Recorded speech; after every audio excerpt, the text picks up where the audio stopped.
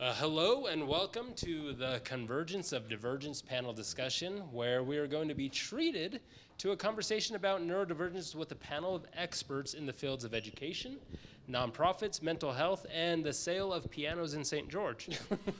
Ouch. Ouch. Gosh, I might have stolen that from a presentation you gave. okay, good. All right. I'm Dr. Nate, and I'm the founder and CEO of StudyZen, an app that helps kids with ADHD organize their schoolwork in a way that best suits their strengths. I started down this path 12 years ago, not really knowing I was starting on a path at all, and it wasn't until I was sitting in a room with my daughter as she was being diagnosed, and the doctor started to recommend everything that I had taught my university students a decade earlier to do, that it clicked, that this tool that I created for myself during my doctoral program was the tool that helped me wrangle my ADHD. And I went and showed it to him, and he thought it was a great idea to develop. So here we are, just over a year later, starting to bring that to market. But it took 10 years for that to click, right? And I mean, I am slow. You ask, some of my friends, they know I'm slow. I've been blessed with the gift of naivety, and it keeps me out of a lot of trouble sometimes. But I realized after working in the tech arena for about 10 years that we spend an awful lot of our creative capital, our innovation capital, that comes from our collective neurodivergence in the thick of thin things. We chase all kinds of incremental business improvements, and then we go home spent and try to help our kids who are struggling, and we try to implement the same old things that we've done all the time. But what would happen if we brought our innovation sector together with the needs of our students? What could happen for them? That's the answer that we're trying to chase, and that's why we have this panel here today. Just some quick intros of everybody here. I'm going to go kind of out of order. I probably should have told you to sit in the specific order, but that's okay. Ryan Erickson here is second to my right, is the COO of Kids on the Move, which is a Utah nonprofit that provides services throughout Utah to support families with young children with special needs. Kids on the Move has an umbrella of independent operating pillar programs that serve, the programs are the Autism Center, Early Head Start, Early Intervention, Preschool and Child Care, and Respite Care. Dr. Ammon Cheney, on the end, is an ADHD certified clinical services provider. Since 2018, he has worked as a therapist at Utah Valley University, where he has been involved in the treatment and assessment for ADHD, as well as providing informational ADHD workshops. Joshua Brothers, or Mr. Brothers, as the kids at his school call him, is an award-winning educator, school administrator, and thought leader from Salt Lake City. He specializes in school and classroom cultures that connect teachers and students through strong and compassionate leadership. He also gave an amazing presentation at TEDx Salt Lake City called Compassionate Educators Know There Are No Bad Dogs, and I highly recommend you go view that. Our last panelist needs no introduction, so I won't introduce him. Oh, thank you. Let's save some time. No, you guys all know him. He's recorded with Snoopy, Lightsabers, and at 4 of the 7 wonders of the world. That's right, 4 of the 7. 4 of the 7, and a couple of them. Yeah, that's right. Yeah, yeah. Stephen Sharp Nelson is the cellist of the world-famous group, the Piano Guys. From every stage, he credits his creative superpower, ADHD, encouraging people worldwide with this same gift, especially kids, to embrace their superpower. And I'll just say personally, he has moved mountains to be here with us today. So we really appreciate it. Please welcome them to the stage. All right, now I did send all of these questions to the panel beforehand, but I learned today that not everybody had time to look at them. So some of this may be off script, a little from the hip, and that's how we like it. That's how we roll. All right, so for the first question is for everybody, and you'll each get a chance to address this one. In the description of this session, we use the words disruptive innovator as both a positive in the work world and a negative in the classroom. What can we do as a business, education, or professional community to encourage innovative problem solving in our children while not overwhelming teachers and educators? Who wants to tackle that first? Oh, we start with Dr. Cheney. I love that question. One of the things I talk to students most about is avoiding the comparison trap. And driving here, I was just thinking, who gave you, Stephen, the permission to take this course as a musician? Like, I think of musicians becoming teachers, you know, probably having to have a full-time job while they sit at in a symphony or something like that. Right. And you were playing, you know, I saw you with Alex Boyer on top of some canyon spire, right? That's right. It was extreme cello. Years ago. That's so different. And you using your own study skill to start off a career and move in that direction. We've got to be able to allow kids to not compare themselves to others and do their own thing, to feel strong and empowered to be different. One of my soapboxes is with students that, gosh, 10 years doing therapy with students, they come in and they tell me they're procrastinators. And I can't think of a single time immediately after that I ask, how do you like your grades? Oh, my grades are fine. You know, I get some C's, maybe a B here and there, but mostly A's, almost all the time. I say, well, what if you don't call it procrastinating and you do what you want and you say you work well under pressure?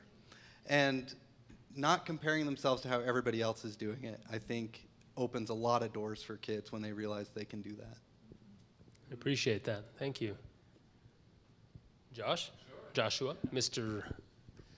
I think we're seeing, over the last 10 years, a real shift starting to happen, not just in the universities, but then down through high schools and middle schools and elementary schools. And the way that shift is taking a look at is, we're becoming more fluent in the language of the brain.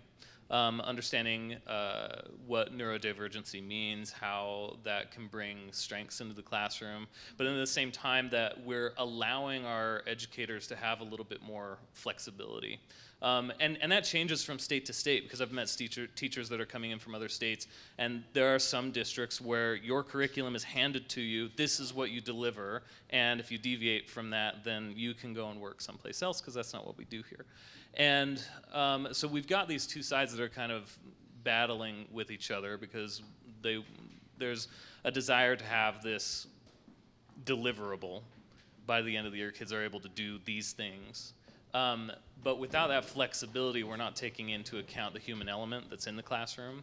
And what I've been really pleased to see, especially in schools in the Utah area, is more of a movement towards what's called universal design learning.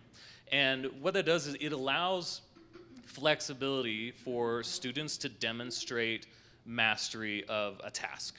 And that can come through a lot of different methods. And this was something that when I was in the classroom, I really loved doing when I just have a skill that I want you to demonstrate.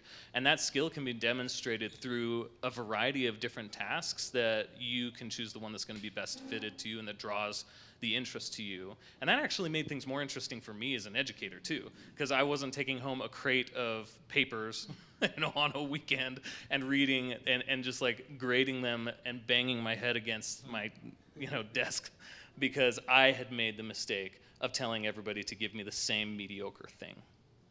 And when you allow that space for students to really show you what they can do and show how their brain is working and looking at the problem, you get some really beautiful things from that. And I think the more that we can encourage that, we'll actually see less of the disruption in our classrooms, because the kids are going to be more engaged. They're going to be like being there, and they're going to be liking the work that they're producing. Or on the other side of that, they're going to be desiring to work harder to produce better work because of that.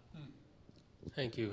And I do have to say that when I sent the questions to the panel, there was only one of the panelists who corrected formatting and grammar on it. I'll give you a guess who that was. It was me. It's in his DNA. Once an English teacher, always a teacher. Did he give you a grade on the questions? Thankfully, no. Oh, no sheesh. grade on that one. Yeah. How many red lines were in it, though? Very few, fortunately. I remember I only gave him a short time to review it, so. Approaching proficient, thank you. Needs improvement. Story of my life. That's a creative way of saying you need a lot of help, is what he's doing. No, I just kidding. That's a really good question, and I think of it, the disruptive part. I really like that word because you're finding better ways or different ways or cost-effective ways to do things. I think of my sons. I have 4 boys, and then all the kids that we serve at Kids on the Move. And I think there's so many qualities that these young children have that adults kind of frown upon. But if they were an adult, that would be an awesome quality for them to have, right? But you're not used to having some of those things in these little kids, and so it catches you off guard. But at Kids on the Move, we do a really good job with our preschool and our child care of really meeting the children where they're at. Like, every child is different, and so every child is on a different learning level, and they have different, some of these children have autism, some of them have ADHD, some of them have Down syndrome. There's all these different things that they have, and so we individualize the approach, and every one is an individualized thing because we're taking it down to that level that you talked about of establishing a relationship with them, understanding where they're at, and kind of helping them grow from where they're at, and it's really awesome to see. And so I think when you take that approach, disruptive is a great thing because we're just doing it in a different way. Very true, thank you. Speaking from the standpoint of living a life, striving to live a life full of creativity, I've seen creativity so stymied by several things. One is that this whole social media enterprise that's occurred, we've seen dramatic increases in depression and self-doubt, suicide rates, everything because of this comparison thing you talked about, Ammon. So I think if we were to approach that, we're really good at boxes, putting kids in boxes and trying to standardize everything. I understand the need for that. However, could we leverage creativity more in our classrooms? Could we make it more personal to the point where it's like, you don't need to compare yourself because you have a work to do and your creativity is unlike anybody else's creativity. How do we leverage that more? And I know it's so difficult to be so personal with every student with the class sizes that we have, but can we engage our students in creative thinking that engages them in settings where they feel like they can be 100% themselves, no need to compare, and there's positive self-talk going on. And there's that gratification of, I've created this. It doesn't fit anything else out there, like what you mentioned, Ammon, when I was on top of a cliff playing an Africanized version of a Coldplay tune. I was being myself. And nobody was grading me. Nobody had established a set curriculum for me. I had a very white palette that I got to paint on. If we could leverage that more in our classrooms, I would love to see the power of creativity put at the forefront of what we're trying to get kids to immerse themselves in.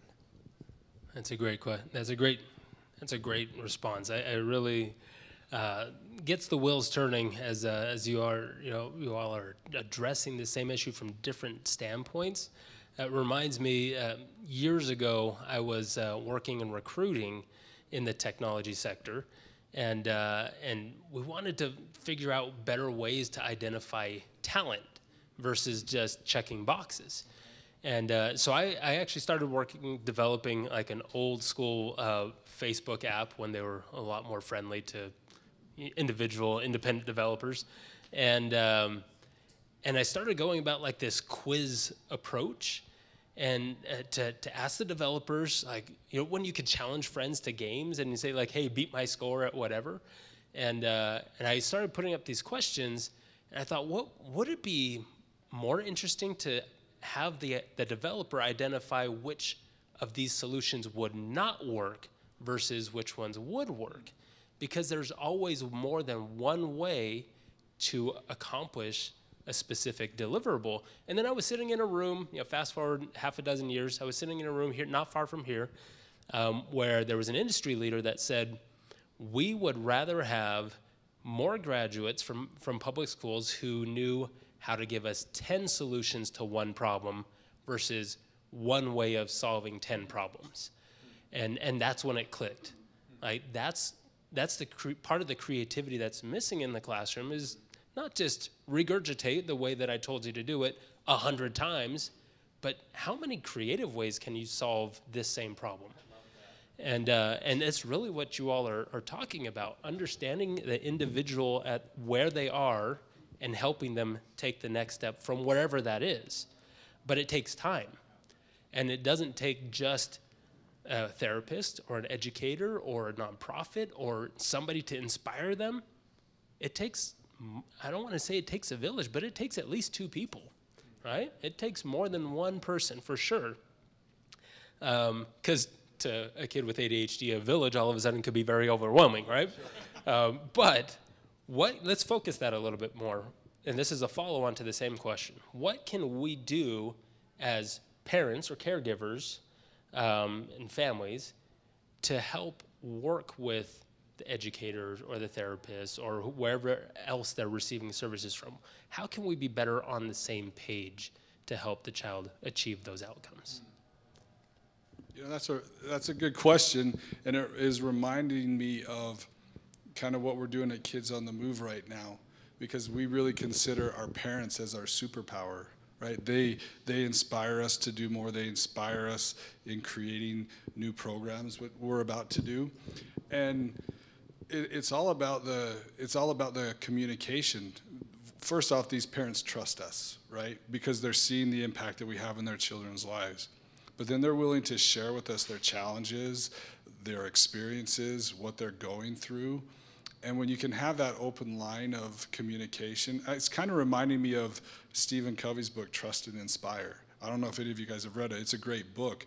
But you establish that trust, and when there is that trust, it really inspires people, and it inspires those parents to share their feelings, to be able to give us knowledge that we necessarily wouldn't have. And when you have that communication, that's when change can happen. That's when you can do things. So I guess with parents, I think just if these educators and as these individuals and corporations can really have that opening ear and kind of let those parents feel the trust that we have, it's going to open up that communication. Can I bring this to a personal level? My son Maxwell, who exhibits ADHD tendencies, which I'm very proud of, and I tell him every day how awesome this is and what great things he's going to do when he learns how to channel it, and we're leveraging it, and we're experimenting with channels, and but I know I've got some really good education talent here. He struggles. The school day is too long. It's just too long to him. He's burned out by the first hour. And he gets so frustrated, he's tired, he's emotional at the end of the day. He's been sitting still for too long. PE is twice a week. He's like, how come that's not 5 times a week? I love my art class, but all the other classes they're trying to teach the child that needs the most instruction, and he excels. So he gets to the point where he's completely understimulated. This is actually a legitimate question. What do I do as a parent? I want to go to the administrators or the teachers and say, can we restructure this? But then I don't want to be this prima donna, make an exception for me because my child's special. I don't want to be that anyway. So will you please give me guidance and everybody else who maybe is experiencing what I'm experiencing? I can relate to that. My second year teaching, I got in trouble because I had a class that was, I had a lot of boys in that class, and I had a couple of students that dealt with ADHD in that class as well. And so I planned in extra recesses throughout the day because that gross motor movement is just so important. And then boys in general, they got to move, right? I was teaching 4th grade at the time, and I got pulled aside by my administrator, and they said, "What are you doing? You're not using your time." Or I went to your room to get you, and you were not there.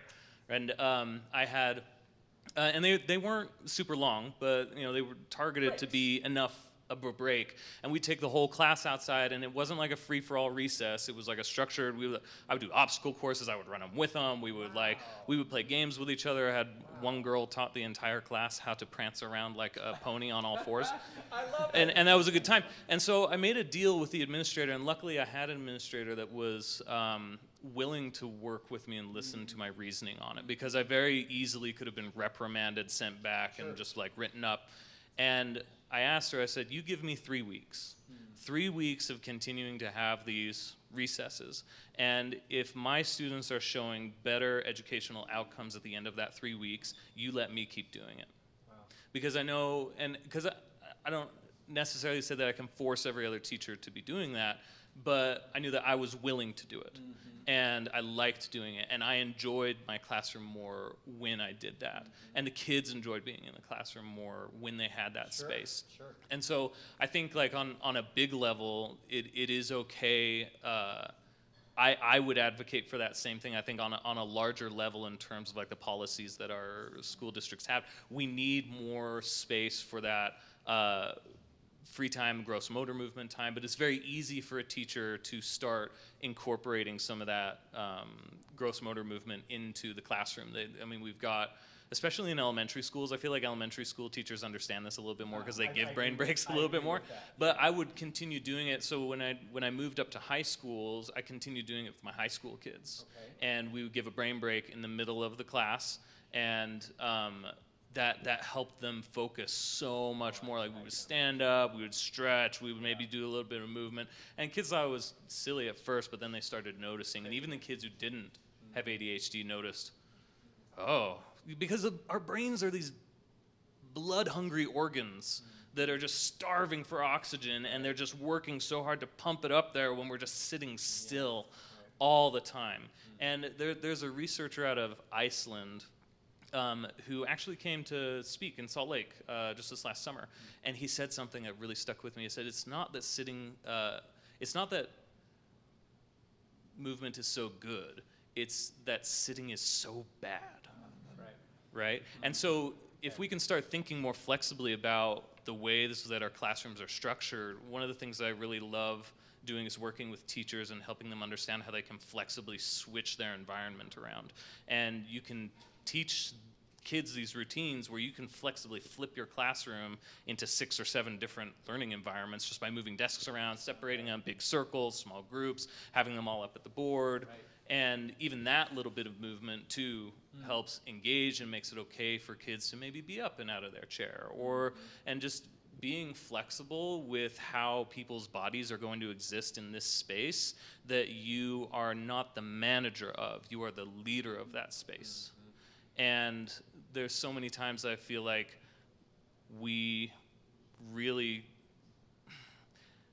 it's so much easier for teachers to live in a management space where they're controlling the environment and saying, you stay there, I'm here, when the teacher is ready, the students shall appear, right? Rather than the other way around.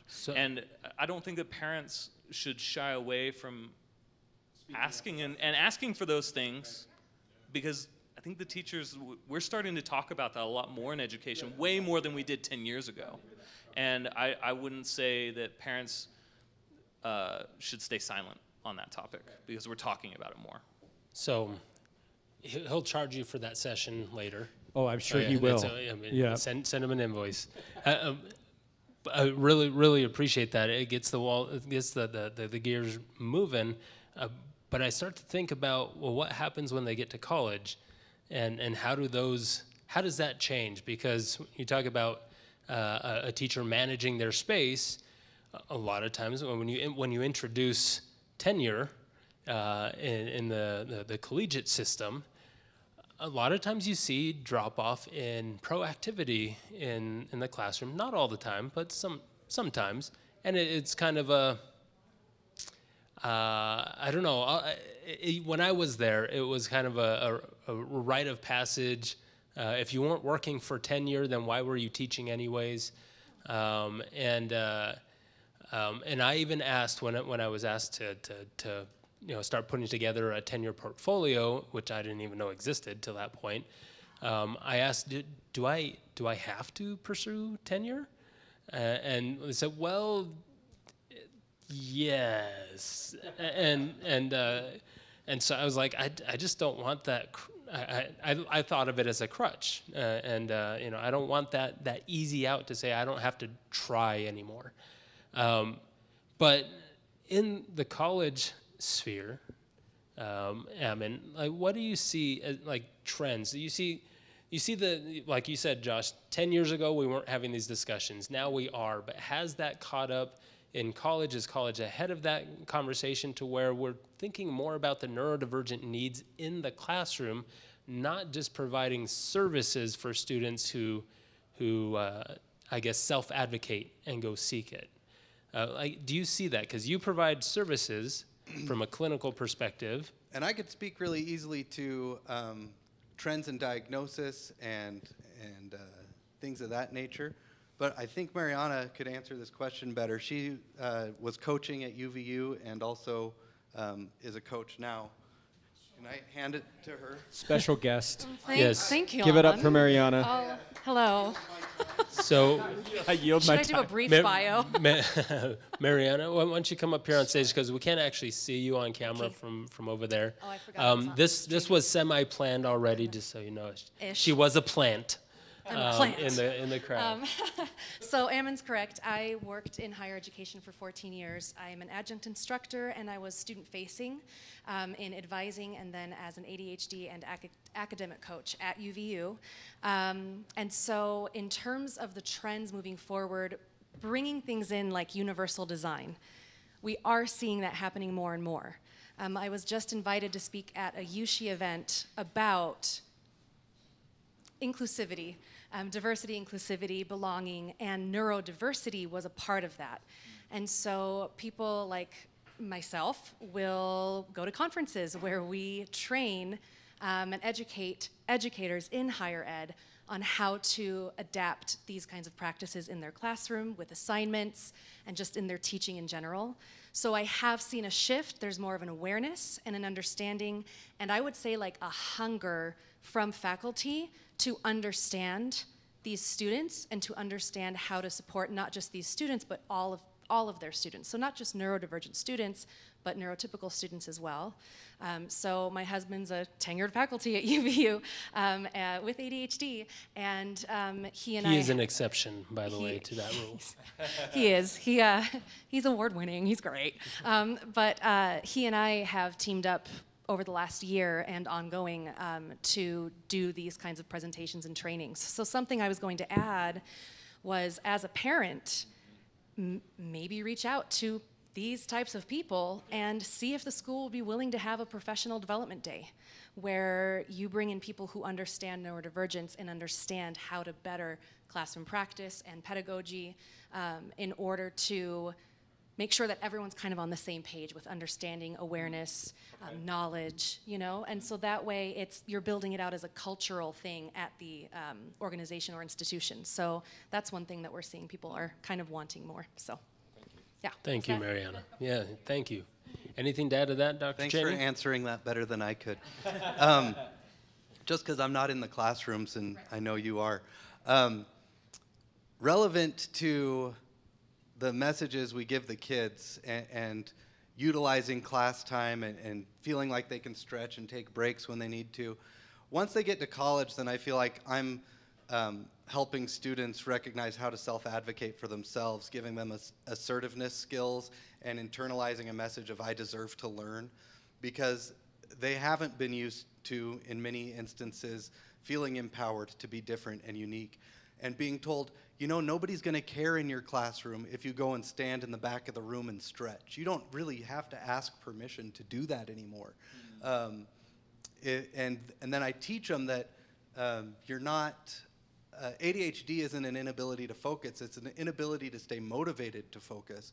And so all we need is a little more stimulation in our brain, and we can get that through you know, taking breaks. We can get it through stretching and using fidgets, chewing on carrots or something during class. You get this deep joint stimulation, and the key is that the stimulation doesn't compete with what you're trying to do. It's non-competitive. It can operate in your unconscious, but it still is giving your brain some dopamine. but students deserve to learn, and they need to know that it's okay to advocate for themselves, talk to a professor, or submit something anonymously saying, hey, there's something about the environment that's not helpful, this group of kids talking, the window always open, whatever it is. So, thank you. Yeah, the most, I guess the most frequently recurring topic in the classroom that when I taught at UVU was motivation. And so to come back to that in this ADHD sphere, it really hits on the head. I came up with, lots of people have, and Steve has as well, with my own meaning for ADHD. And it goes along with that. For me, it means attention dynamic, hyper-driven, right? Because we don't have a lack of attention. We have an overabundance of attention. We pay attention to this and that and that and that and that, right? All at the same time, and we cycle through and we filter out and we put something else in place. And when we find something that drives us, you can't stop us. right. And that's what, maybe it sounds like you're trying to help kids in college open that door to understand that these are strengths that you need to learn, like you were saying, right, with your son, to find channels where they fit. So, and I've got kids with ADHD as well, and what we do is, we get these letters, your kid's disruptive in class, and I just, all right, what are we going to try? We'll try some experiment together, because there's nothing wrong with you being bored in class. This is not something you love. And so we try one experiment, see how it works, and if it doesn't work, try something else over and over again. Yeah, I think I forgot where I was headed with that, but That's okay. That's okay. Hey, it's okay It's in accepted in this room. group. Totally accepted. Embraced. else. Yeah, that is embraced. All right. So I'm going to be jumping around a little bit in the questions that I gave you all to make sure we cover some bases here. I want to jump here to Steve.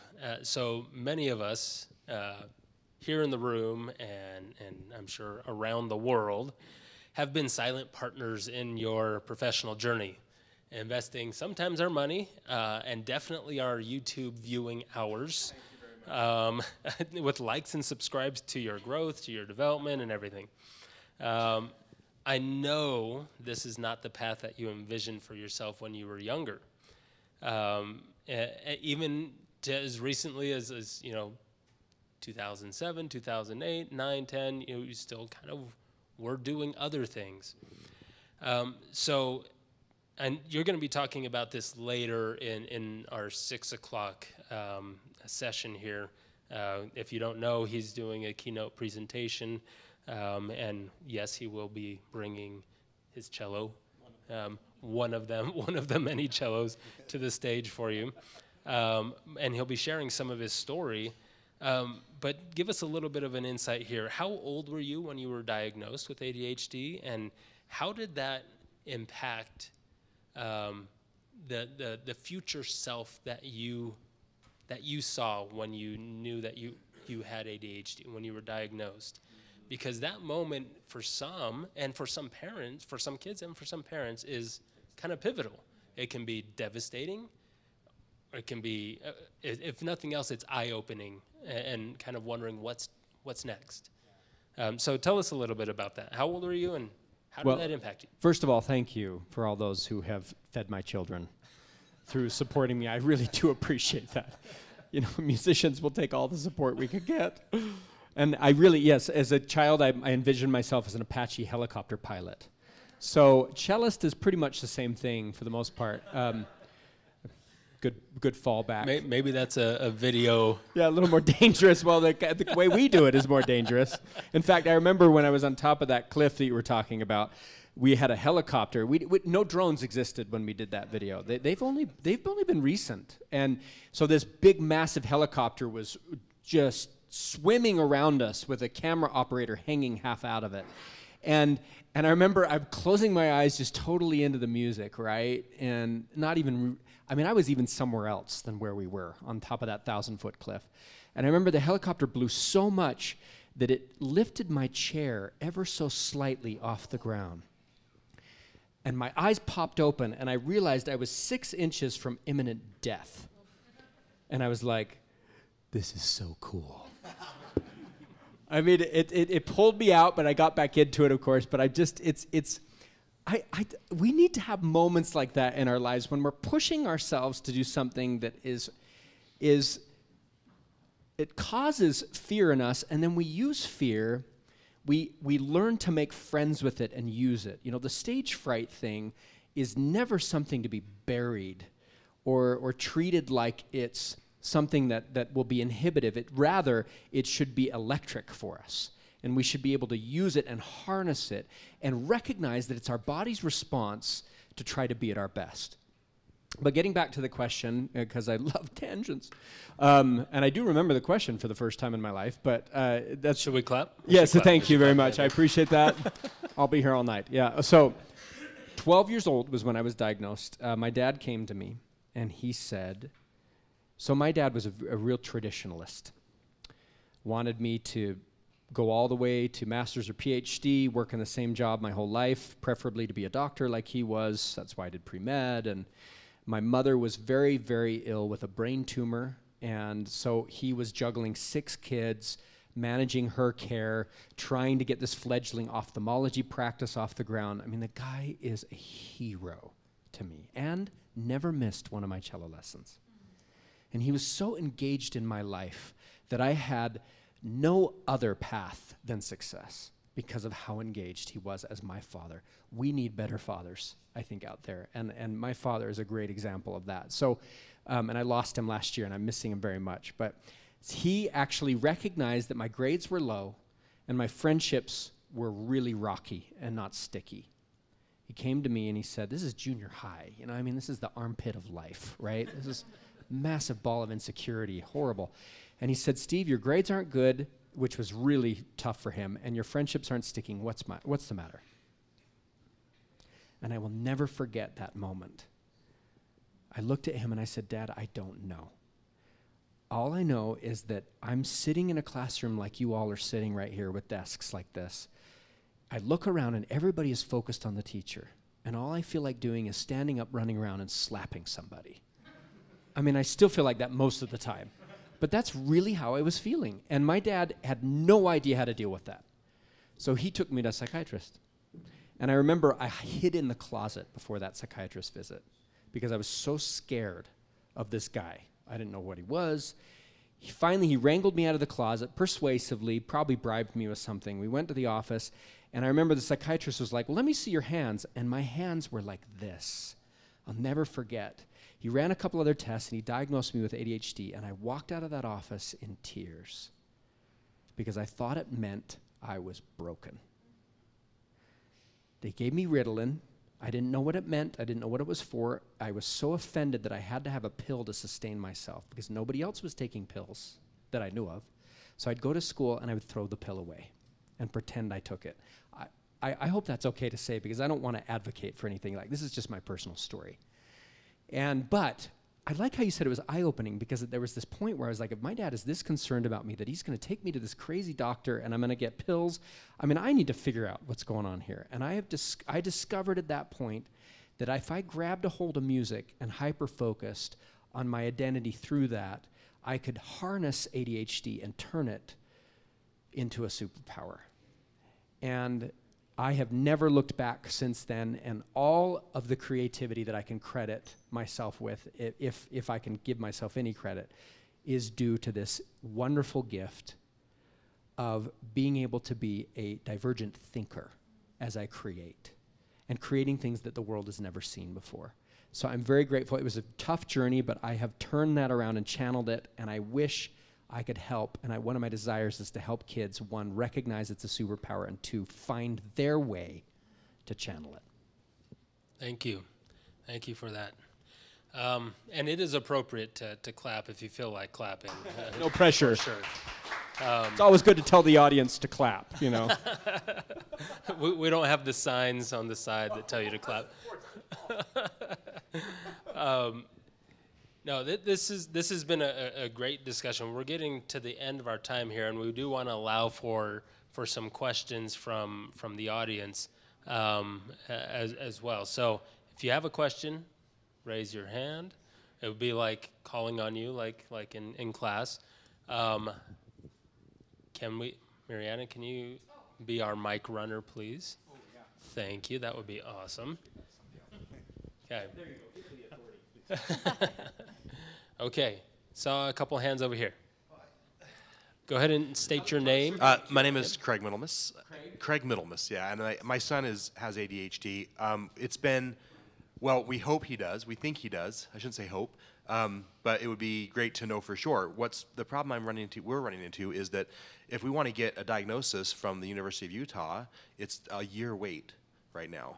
It is, yeah, it's insane. And so some people are saying that we are overdiagnosing ADHD, and there are other people who are saying we're underdiagnosing ADHD. And I feel like there's definitely an underdiagnosis going on right now. We have so much more that we know about it than when I was a kid. I'm pretty sure I had ADHD as a child, and but I feel like, with as much more that we know about it, should we be diagnosing it more? Do you feel like it's being overdiagnosed, or do you feel like it's being underdiagnosed at this point? Let's hand that to the doctor. So that's the same at universities that do assessment. They do have these long wait lists. Typically, they're training facilities, and so getting assessed at a university like UVU, we charge $75 for an ADHD assessment. It's hard to pass that up and go into the community and pay $1,000 for the assessment. But with my colleagues, we've done some time and motion studies of how long it takes to do an assessment. And so you're paying a therapist for 8 or more hours of their time and to do this testing and then writing the report, interviews, and collecting collateral information from families. But my card's up there. If anybody wants to grab it and email me, I'll send you our community resources that we refer students to. They're somewhat vetted, rather than just a cold call. Mm-hmm. Diagnosis, I think, is both under and over. It kind of depends on what you're talking about. Since COVID, then diagnosis has gone up about 13% overall, men and for the general population, but it's rising much faster in females. It's much lower diagnosed in females. Unfortunately, it's seen as anxiety, seen as shyness, masking, all these kinds of things, instead of dreaminess, sexist things really, because impulsivity in a boy can look like boldness and courage and all this other stuff, and in a girl it has other labels. So. So it's rising like 33% or something like that in females, the diagnosis rate. But I still think it's underdiagnosed in being able to catch it fast enough, soon enough, so that treatment can occur. There is a lot of still negativity, negative stigma, where parents don't want to admit that their kids have a neurodevelopmental disorder. Well, that sounds really scary, right? And really, it just means that we're not neurotypical, which sounds boring, right? So, Can I add something? What else did I miss? There's also a lot of difficulty in populations with cultural differences. We see a lot of underdiagnosis in people of color, for example. And then in terms of the research that's out there on ADHD, less than 1% of it is in women and girls. It's really bad. And so we are seeing a surge of women and girls being diagnosed. And we are, I don't know if anyone pays attention, but socials, TikTok, Instagram, we're seeing a lot of neurodivergence pop up there. And in some ways it can be a negative, but in other ways it's a positive, because you're having people who might not have any other outlet or resource to recognize, hey, that sounds like me. Maybe this is what's going on. So, yeah. But still, women are still underdiagnosed, for sure. Yeah, and I'll have to get your contact information, because we can help you out for sure. That's wonderful. Thank you. Next question. State your name, please. My name is Shad Woodland. I don't have a question yet in my head, but more of a, you guys have got my gears turning. So to answer this brother's question, I think it's way overdiagnosed, personally. My dad was the auto shop teacher here at the local high school from the beginning to the end of the program. As you can probably imagine, all of his students, not all, the majority of his students were those that excelled more doing rather than just sitting, right? Sitting and waiting and watching. Sure. I believe very strongly that the reason that that's way overdiagnosed is because the world has turned more academic and the world has turned more sedentary. I think this group of people that like to do and move are the movers and shakers of society. I think, just like it was mentioned, this is their superpower. This is society that's changing, and these people, I don't know because I didn't live 100 years ago, but I suspect 100 years ago there were far, far more ADHDs out there, right? These are the movers of the world.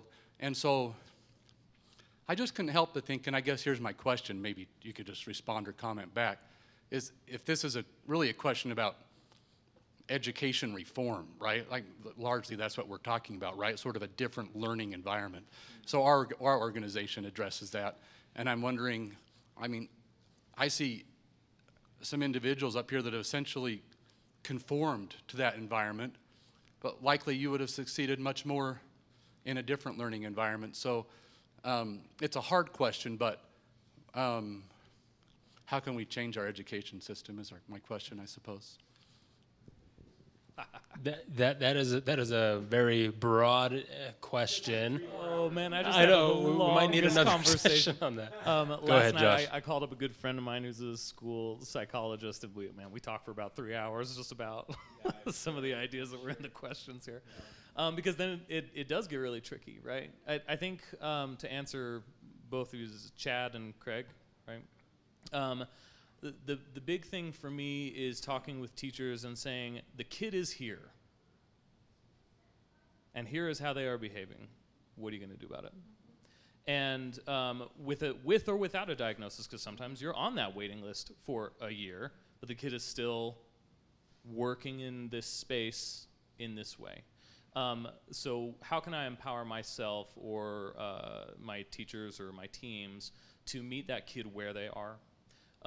With love and compassion. And I think that the big thing there too is that I've always seen education, it is fundamentally and will always be a two-pronged enterprise.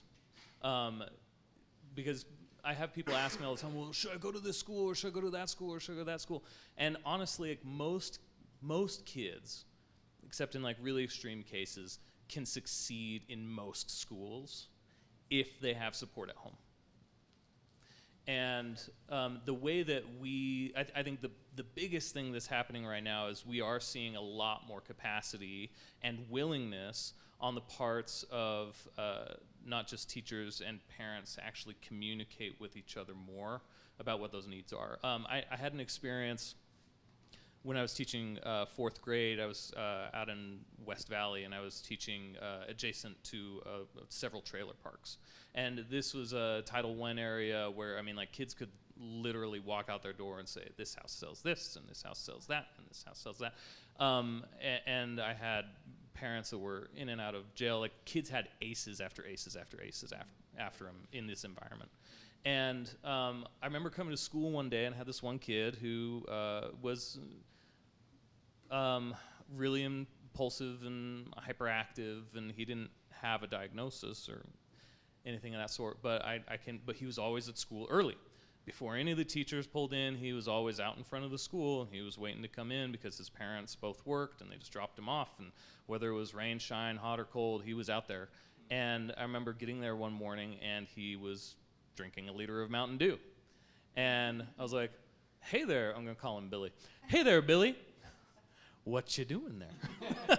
And I kept food in my desk, just so like I just always had oatmeal and granola bars and things for kids to eat because I knew a lot of them came to school without breakfast. And our school at that time didn't have a breakfast program. And he said, well, I'm eating my breakfast. I was like, oh, okay. My mom said I could have it. She wants me to stay awake. And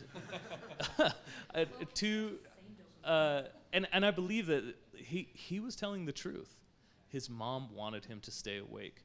She felt like school was an important priority, and wanted him to succeed, but she didn't have the background knowledge in even just general nutrition to provide the pathway forward for that child. Now, luckily, I had a good enough relationship with that family where I called them up and I said, "Hey, you know, I saw Billy here this morning, and he said that you gave him some Mountain Dew." You know, she's like, and she confirmed, "Yeah, I wanted him to stay awake in school."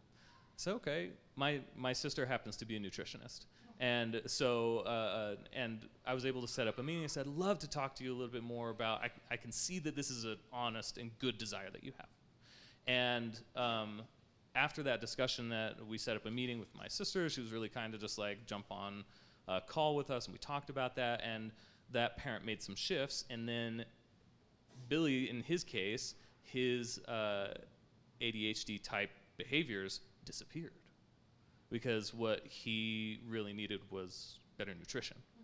And that is not always the case, but in his case it was. And then I've also had other students that, yes, this is the way that their brain is wired, and this is the way that things are going to work. But the question was, for me, he's in my class, how am I going to meet him where he's at? And if there's anything that I can provide in that way, and I think that those partnerships between schools and parents and providing knowledge on both sides, like the teachers need to learn about these neurodivergent kids, and we also need to provide pathways forward for parents to also learn about those situations and be empowered to serve their kids in the best way possible too, because they all do. They really do. Thank you. So we have time for one more question, and there is a hand back here. Yeah, if you want to go ahead and take that back there. I'm just going to overlay this. It's I think in this world, and with regards to diagnosis, it's not really a question of diagnosis or not diagnosis. A diagnosis is a point in time assessment, and it gives you a window into what you've experienced to that point in your life, but it is not a sentence to this is how you should spend the rest of your life. It's kind of a beginning, just like a diagnosis of cancer or a broken leg. It's okay, it's broken, what do you do next? Well, we take care of the brokenness, we treat it, you go through some therapy, you learn some things about yourself, you come out stronger a lot of times on the other side. And so we could ask the same question, do we under or overdiagnose broken bones? Well, maybe both, like you were saying, and I kind of want to give it back to you a second before taking this last question. Yeah, so ADHD is a neurodevelopmental disorder, which means there are some differences in the brain of people with ADHD. Now, we're not at the point where we can give someone a CAT scan and diagnose ADHD from looking at the brain, but we can see enough correlational changes in the brain and levels of dopamine, size and activity of brain structures to say that these things really correlate with the diagnosis of ADHD. I don't think, we've got this fat manual, the Diagnostic and Statistical Manual, and every page is full of lists of symptoms. And if somebody has enough of those symptoms and meets criteria, then we give them a diagnosis. But if the environment accommodates, like you're saying, if we wouldn't have to give people diagnosis of ADHD if the environment accommodates. And the more things like the arts get taken out of the schools, the less the environment is accommodating. And so we're going to see an increase in diagnosis. Thank you. Hey, last question. Please state your name and give a question. My name is Moroni, and yes, there aren't as many people of color as you would say that get diagnosed. And I just wanted to mention really quick, that's also part of our culture. I'm Hispanic.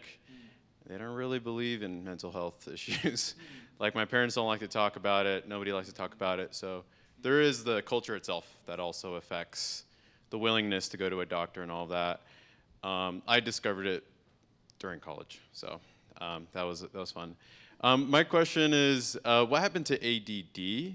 Because I identify more with that ADHD. I heard now it's not a thing. Now it's all ADHD. And reason being, I actually agree with the gentleman that talked about education reform.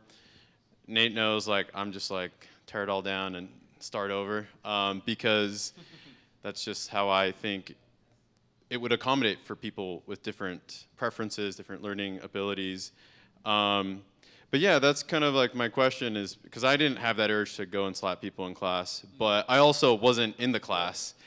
I was somewhere else thinking about other things, or like the teacher would say something that would inspire me, and then I'd create this little world. And so I definitely identify with those symptoms of ADHD. I'm just curious if that is still an emphasis anymore, and like, is that still being diagnosed, et cetera? It all got put into one ball, so it's all ADHD now, but we can diagnose into 3 different subtypes of hyperactive type, which a lot of people that were diagnosed with ADD relate with that, and then there's inattentive type, and then there's combined type, where they meet criteria for both in a way that impairs their functioning. So pretty quick answer. And sorry, we're even hearing and seeing language changing from it being a subtype to it being a presentation. From the research that I've taught people in one of my jobs, and we're seeing that they're even thinking of maybe labeling the hyperactive impulsive presentation potentially something different. So it's just really interesting, and we tend to see inattentive in like women and girls more often, whereas we tend to see hyperactive impulsive presentation in boys and men. And we often see that some of the external hyperactive tendencies may kind of phase out as people age. And so that's why a lot of people get diagnosed with combined presentation or combined type later on, even if maybe they aren't combined type, maybe they really are hyperactive. So it's just, there's so much change still coming, but. Interesting. Yeah. Thank you, Marianne. Could you bring that mic back up here? And this is the last question, and to give it a 1-sentence answer, if you can. If not, elaborate what you need to. Okay, here's the last question. What's the top thing you think we can do as a community of educators, innovators, healthcare professionals, parents, people in the community to have a positive impact in the short and long term in the lives of our children? What's the one thing that we can do better? I'll bring that disruptive word back, right? We need to be disruptive innovators. And to answer your question, Stephen, we need to educate these teachers and these people. You know, you mentioned that not all of them really know how to deal with some of these situations. And the more we educate and train these educators on how they can handle these different situations with these different individuals will really go a long way. So that's a short and long-term thing, because it's just opening up the lines of communication, providing training. I think it's an awesome idea to, like, in your school community, like, create an event where these teachers come to, where they can learn about the challenges that these students face and ways that they can really make their lives as a teacher better and easier and have a massive impact on the child. We love free PD. We love it. Professional development for anybody that doesn't know. Free PD. Any other panelists would like to address? I was gonna say just I've 1,000 performances at this point. I don't know how many it is, and I spend 2 or 3 minutes during the concert talking directly to the kids that are gifted with ADHD. And I say, if you have this gift, if you're part of my cool club, you're going to do incredible things with it. Destigmatization and positivity, but with sincerity and authenticity is number 1. Number 2 is, I've had enough of STEM. It needs to be STEAM.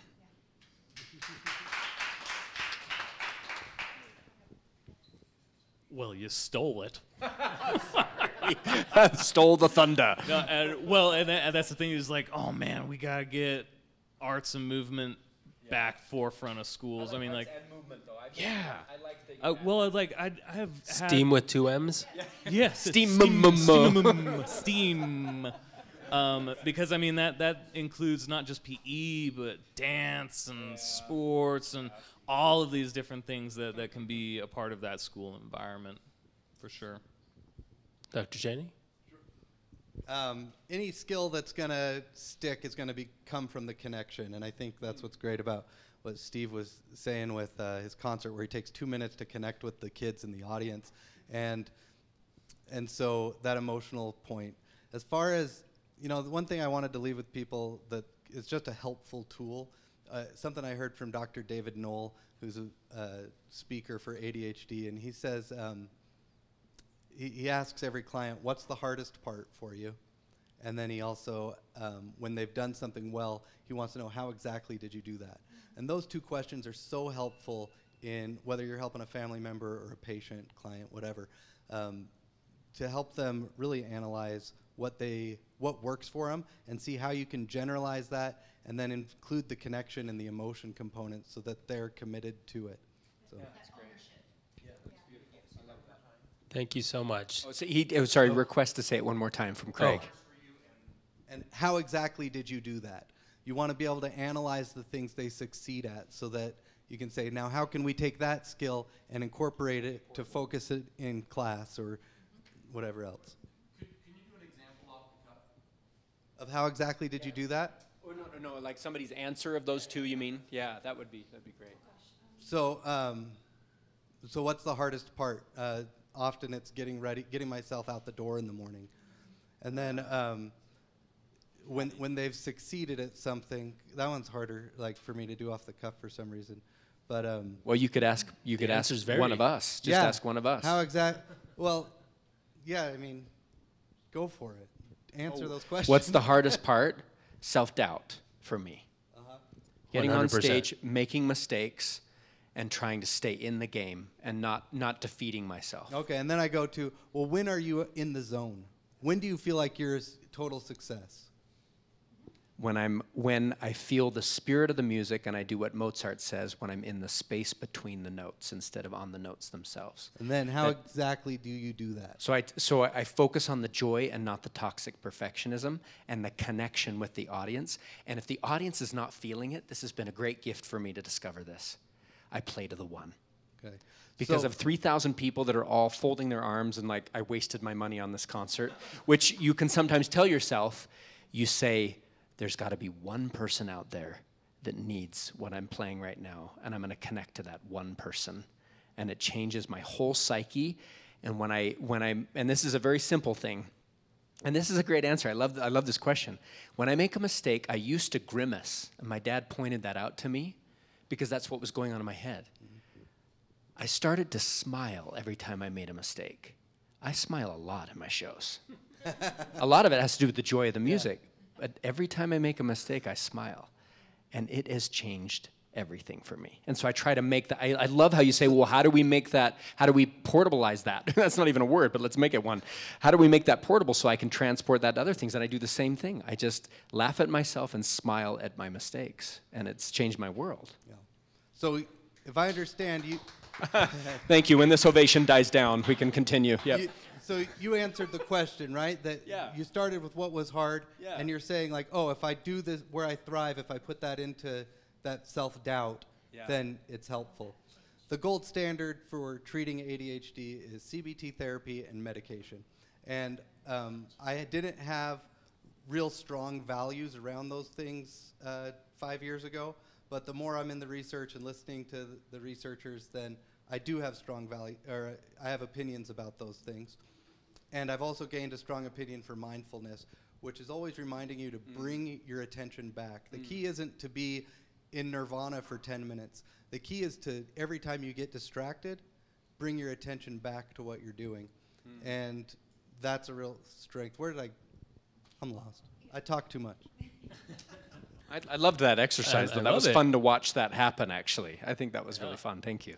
Yeah, thank you for that question. I think one thing's clear to me from the conversation today, from the questions today, is that we do need to do more to understand kids as individuals. Whether that means fixing more of what we're working with now or completely disrupting the entire education space, it's all centered, it all needs to be centered on actually providing what each child needs. And we all know that kids are not created equal. They don't learn at the same pace, but we continue to put them into the same classroom and teach them the same way. And we try to find accommodations. We have disruptive teachers who say, I'm going to get them out of the classroom and take them out and give them a brain break and get them to move, get that gross motor movement, and bring them back into the room. And there are programs like that, but we need to unite our efforts around providing what our kids actually need. And that starts with understanding our kids where they are. And I think that's the common thread through all of this discussion today. Thank you so much for being on the panel today, and thank you for attending. I hope it's been worth it. Thank you. Thank you, everybody. Thank you.